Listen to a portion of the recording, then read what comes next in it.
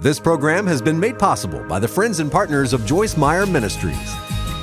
Only a fool thinks he can always do what he's always done.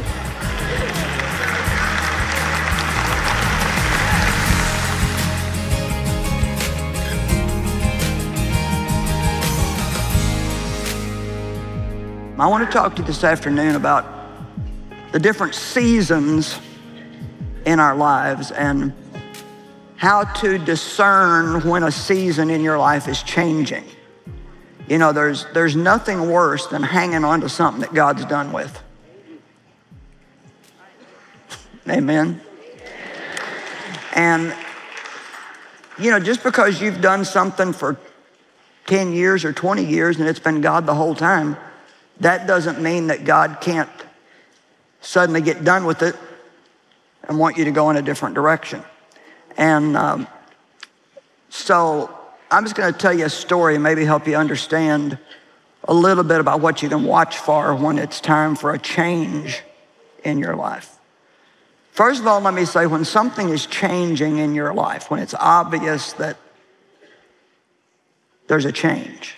Maybe there's a change at your workplace and there's nothing you can do about it. You don't like it, but they're changing something and it's going to affect you, and you can either sit there and be unhappy or you can go along with the change. Well, I heard this one time and I think it's very good.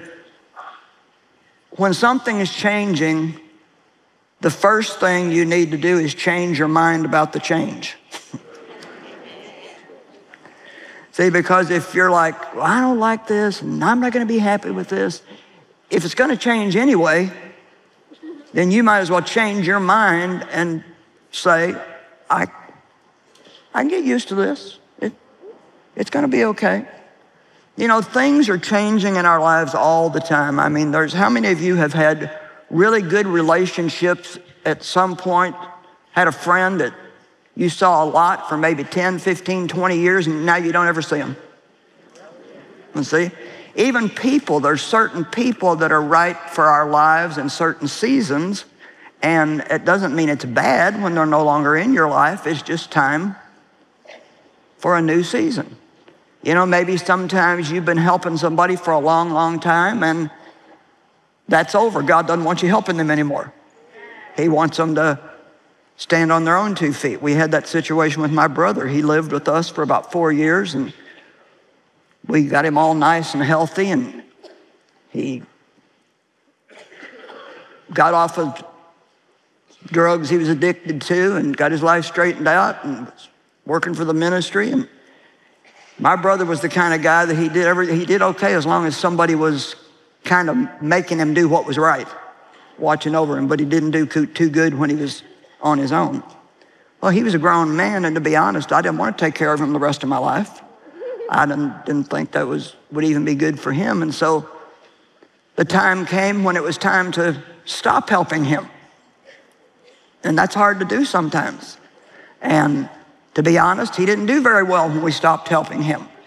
But I couldn't just keep taking care of him his whole life just so, you know, you can't give your whole life up to help somebody else stand on their 2 feet who won't do their part. God wants us to help people, but he never wants us to do so much for somebody else that they never end up having to do anything for themselves. Amen? And there's a lot that I can say about seasons, but I'm trusting God to pick out some bullet point things that maybe some people here really, really need today. Even your own kids.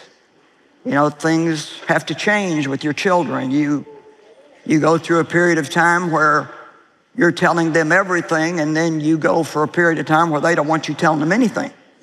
And the time will come when you will have to disengage from trying to tell your kids what to do all the time, and don't give them advice unless they ask you for it, because they don't want it if they don't ask for it.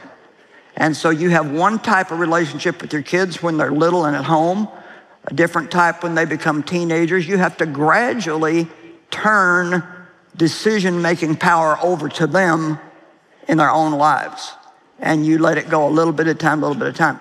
I want to encourage you today, and this may sound odd at first, but don't be the kind of parent that your children are your whole life.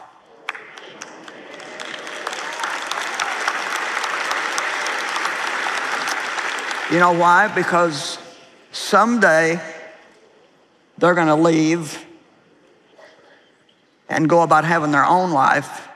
And if you have put everything into them, nothing into your marriage, nothing into developing any other kind of relationships or interests or hobbies, you are going to be very sad and may even get mad at them for leaving me when it's a natural thing.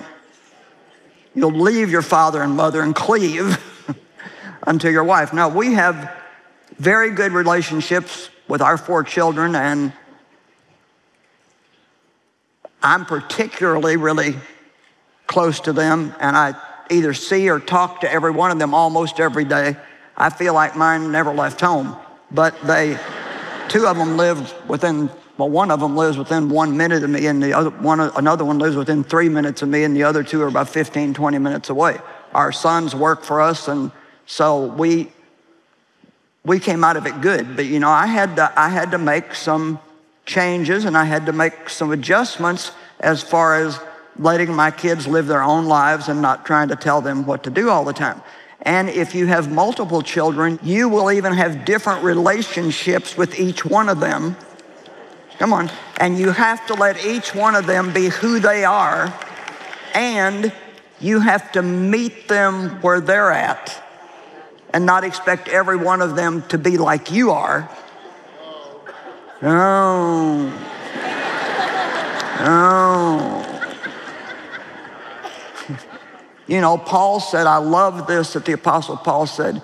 He said, I've learned to be all things to all people, whatever it takes to win them.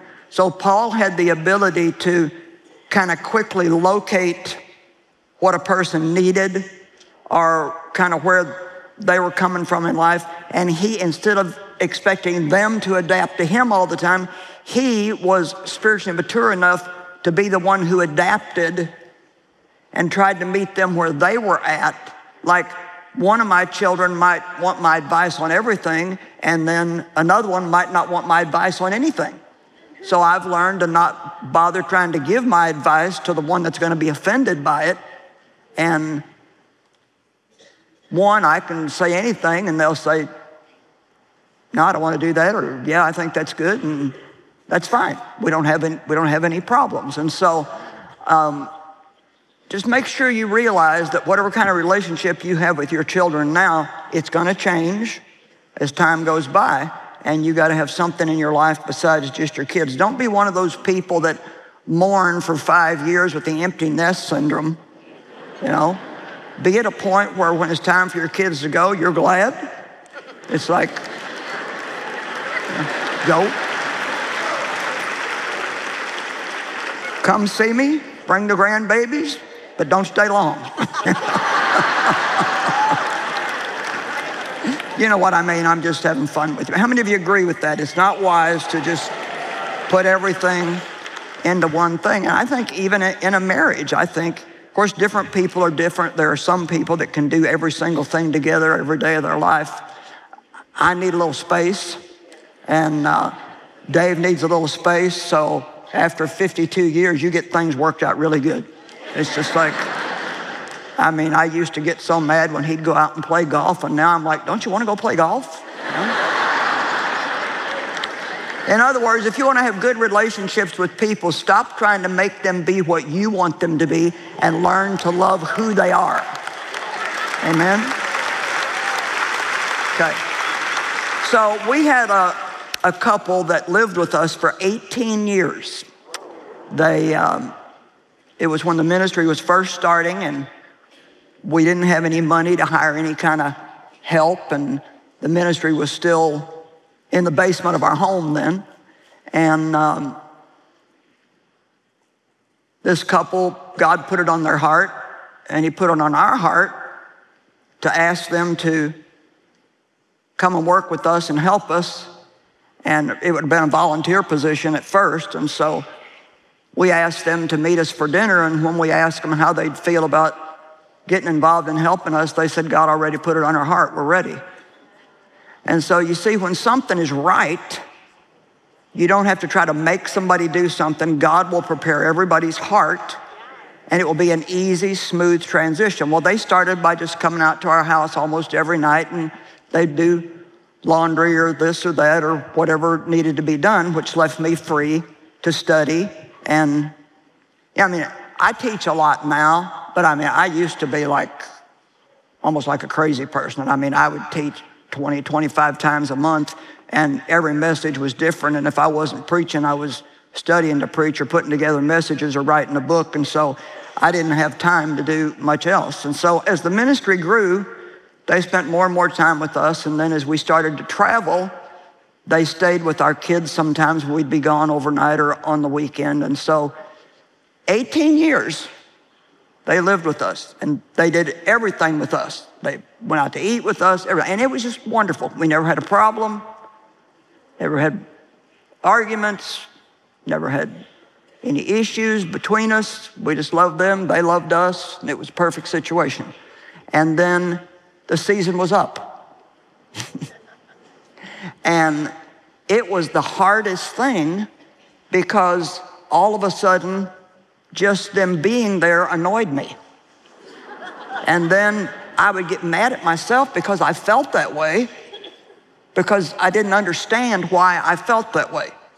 How many of you know sometimes things are changing and your feelings change and you just don't understand why you feel that way, and you even think, well, it's me, something's wrong with me. And I mean, I went through everything from thinking I wasn't a loving person to I wasn't appreciative and all these different things. Well, it took a lot longer than it should have for us to make the change, but 2 years, and finally all 4 of us got it. It was time for a change. And we're still friends today. We love them, they love us, but we used to see them every day of our life for 18 years, and now we see them maybe 5 times a year, something like that. But you know, we've got a relationship with deep roots. We would do anything for them. If they ever needed help, they would do anything for us. But you have to be willing to let things change. Now, I'm going to make a statement that has really impacted my life in the last couple of years, and I hope that it will mean something to you. Only a fool thinks he can always do what he's always done.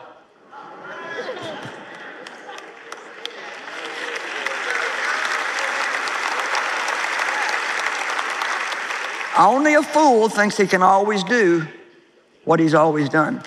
Let me tell you something. You're aging. From the moment you're born, you're aging.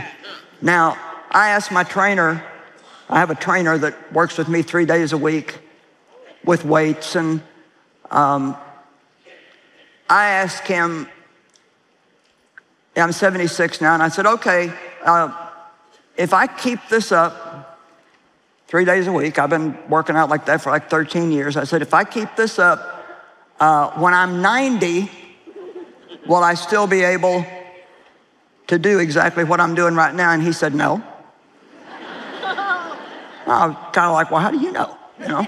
And he said, no, simply because, he said, you'll still be able to work out. But he said, you won't be lifting as heavy a weights as you do now. You might not do quite as many reps. He said, because you're aging, and by the time you're 90, no matter how good a care you take of yourself, you're not going to be as strong as you are right now. So I asked him the other day, I said, how about 80? Can I still, you know?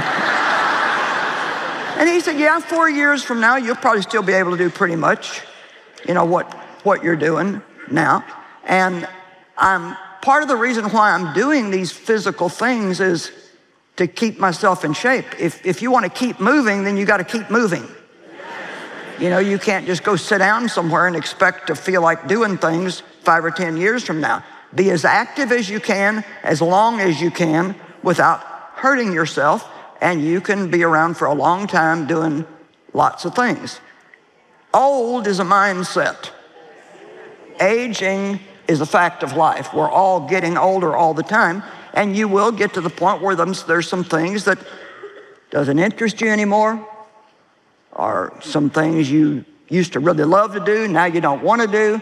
And we have to not be afraid to let things change in our life, because that is actually the natural cycle of life. Change is natural, it's normal. And if you are resistant to change, how many of you don't like change? Well, too bad. Because it's going to happen.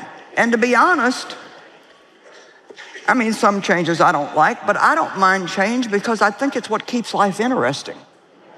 You know, if everything is the same old forever and ever, it gets kind of tiresome. And so one of the ways you can tell when God is wanting to change something is you just won't like it anymore. It's just like it doesn't fit anymore. It's just not right. And I don't suggest that every time you don't like something that you think you need to go do something totally different. You might not like your job one day. That doesn't mean you need to quit and go get another job. But if it persists over a period of time, then you need to start asking yourself, is it time for a change?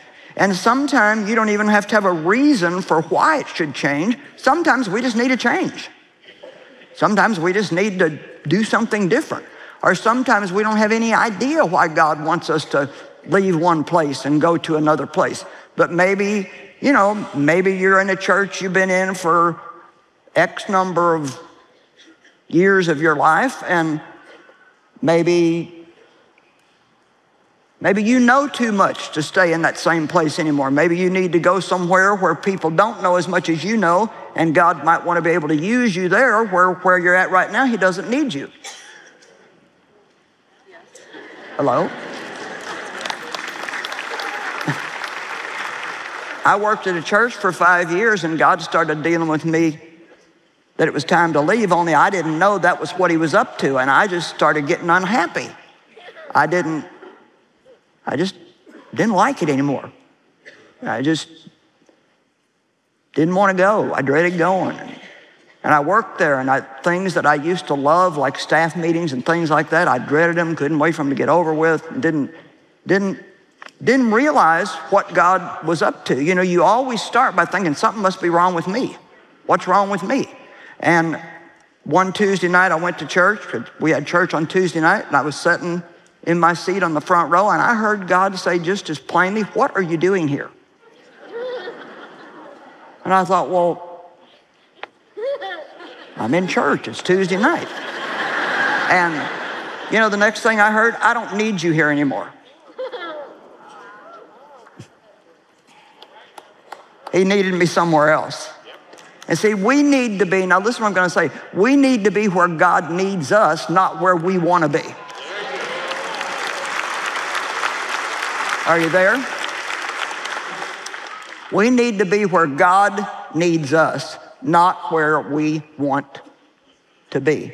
Maybe you're at a job and you're the only believer there, and you don't necessarily want to be there, but God needs you there. Have you asked God to use you? Well, what if he's trying to, but you don't particularly like the place he's decided to use you? You know, if you're the only Christian in a place, you shouldn't grumble about that. You might be their only hope of ever seeing Jesus. Amen? And you know, you can be somewhere that is not particularly thrilling to you and still have a peace about being there and know it's the place that you're supposed to be. You might be in a difficult marriage and still know that it's where you're supposed to be. And I believe if you're where you're supposed to be, that God can give you the ability to enjoy your life right in the middle of something that would drive most people crazy. Hello. Come on, this is good. So, the Bible pretty much says there's a season for everything. And so, I'm going to read very quickly some stuff in Ecclesiastes that we're all, you know, pretty used to. But Ecclesiastes 3, beginning in verse 1, and I'm not going to read every word of this. I'm going to skip through it pretty quick. There's a time for everything and a season for every activity under the heavens. A time to be born, a time to die. A time to plant and a time to uproot. A time to kill and a time to heal. A time to tear down, a time to build up, a time to weep, a time to laugh, a time to mourn, a time to dance. A time to scatter stones, a time to gather stones, a time to embrace and a time to refrain from embracing. A time to search and a time to give up. I thought that was an interesting one. A time to keep and a time to throw away.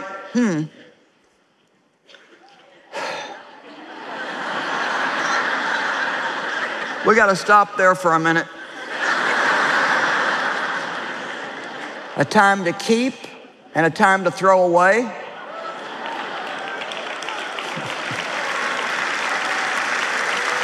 That's the word in due season. Somebody needs to go home and have a throwing away party. Come on, how many of you are junk collectors? You just keep everything you can get your hands on. Well, I'll throw away anything I can get. I don't throw it away. I give it to somebody, send it to some needy place. My husband, on the other hand, he likes to collect stuff. Everything is beautiful in its time. But out of season, it can just be an absolute mess. There's a right time and a wrong time for every matter under the sun. And when we mature enough to be able to discern the seasons, it's a very good thing in our life. How many of you have a difficult time letting go of things? See, I feel for you. I'm not, well,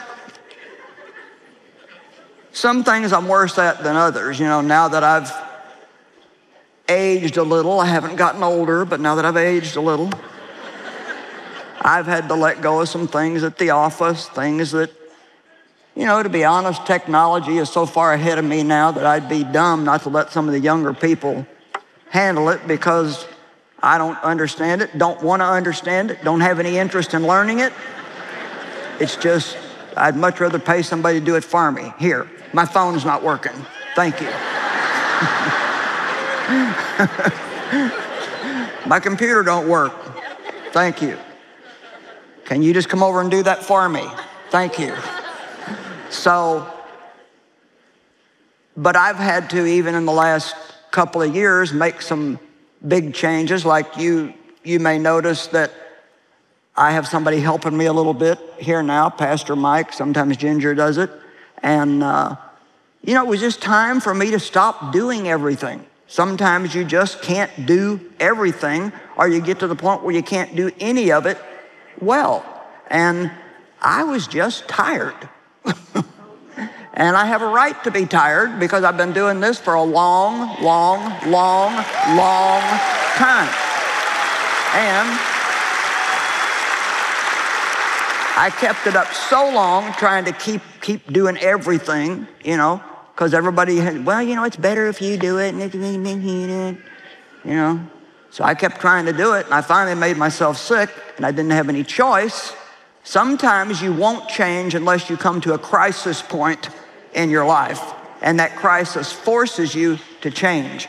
But hopefully we'll get smart enough to recognize the signs and make the changes while we can still make them because we choose to and not make them because we're forced to and have no choice.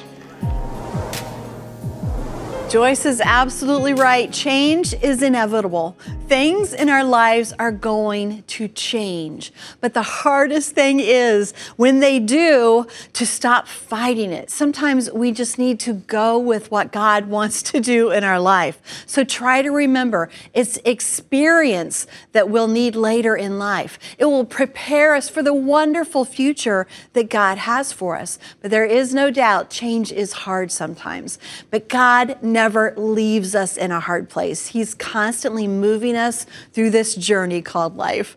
Joyce has a book that's really good, and it's a really easy read. It's called Enjoy Your Journey, and it helps you to understand there are wonderful things in every single day. And she also has a teaching that we are going to offer together with that book today called Pressing In and Pressing On. It's 3 audio teachings on digital, and they are going to help you continue to go when you might feel like giving up. You need a little help pressing in and pressing on. This is the offer for you, so pick it up today. Life is a journey with many ups and downs, and it's up to us to learn to enjoy it. John 10:10 tells us that Jesus came so that we might have and enjoy an abundant life. Discover biblical principles for living a fulfilling and joy-filled life with Joyce's small book, Enjoy Your Journey. Start enjoying where you are on the way to where you're going. Along with the book, you'll also receive Joyce's 3-part audio teaching series, Pressing In and Pressing On. Learn to press into God's incredible purpose for your future. You don't have to settle for a mediocre life if you put these practical principles into action. These audio teachings will be available to you anytime in your Joyce Meyer Ministries app library, so you can listen whenever you'd like. These resources are available for your gift to the ministry of $25 or more. Connect with us today. Visit online at joycemeyer.org or call 1-800-727-9673.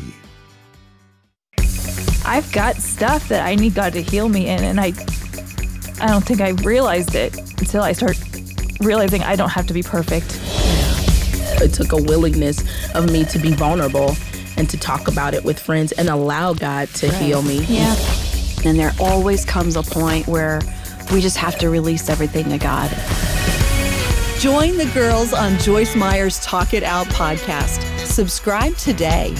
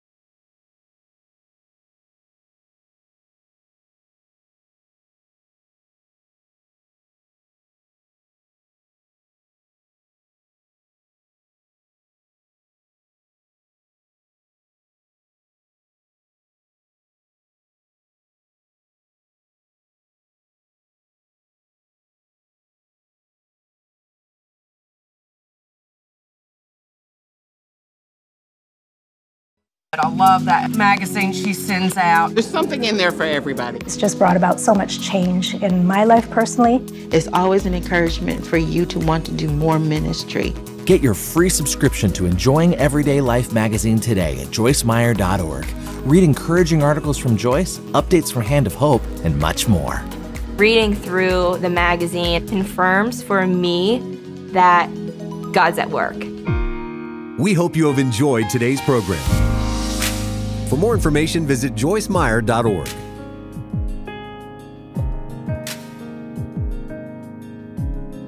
This program has been made possible by the friends and partners of Joyce Meyer Ministries.